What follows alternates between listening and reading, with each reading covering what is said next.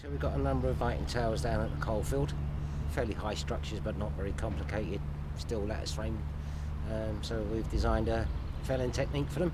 Before we carried out any work in the coalfield area, which is adjacent to the River Aire, we had to carry out an ecological survey to make sure there weren't any protected species or underlying issues that we needed to make provisions for.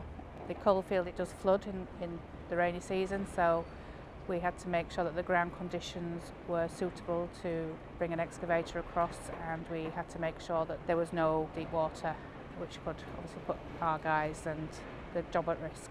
You know, one of the major things we're looking at is driver distraction. They're very, very close. They can be seen from the A1.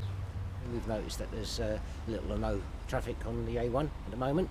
So we decided to come in early one Saturday morning, once all the prep work was done, and pull them over when it was no need for motorway closures or anything like that. The technique is that cut the back legs so far through, put the shims in, go to the front, cut the legs, then go to the back legs again and finish cutting them. It's risky sparks going on the floor, any debris, paper or wood, oil, could have caught fire, so the fire engine's there to dampen it down.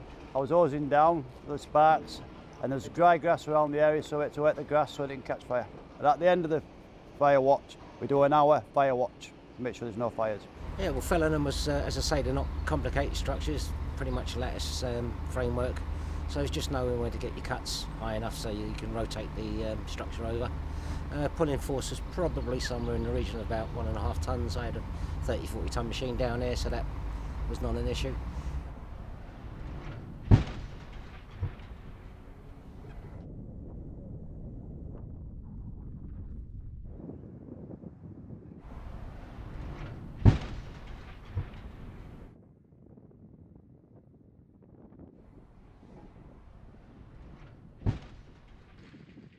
We use a team of about 6 personnel, machine drivers, a telehandler driver and a fire engine driver, bayonet and fire watcher and supervisor.